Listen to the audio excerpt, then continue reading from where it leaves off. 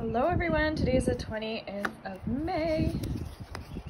Alright, we have 10 of fire, too much work, accept help from others, life is out of balance, stress-related health concerns. So we did just have our new moon yesterday and still doing new moon readings today. They're $21 Canadian and you get a 15-minute YouTube video sent to you based on your energy.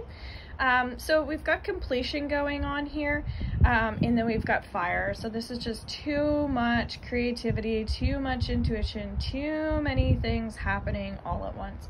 So whenever we see this card, this usually will tell us that a burden is going to be uplifted, or it's time that you start basically delegating tasks, cutting yourself some slack. It is Saturday as well.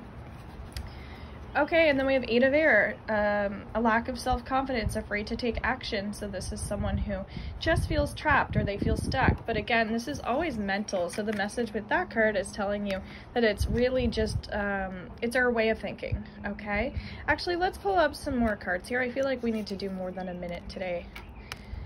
All right, the Empress, Archangel Gabriel, lavish abundance, give birth to your dreams, nurture yourself. Yeah, maybe we needed something positive to come in. This is very feminine. This is someone who, on a positive note, has a lot of intuitive abilities. They're very innovative.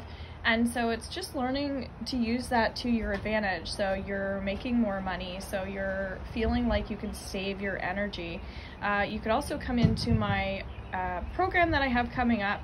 I'm just having my coffee this morning. It's called Money Blocks, and there are 4 spots left for that. My early bird special ends on Tuesday the 23rd, so if you book in before that, you get a free 50-minute session with me. If you're in my membership group as well, you get 2 weekly readings for the start of the program.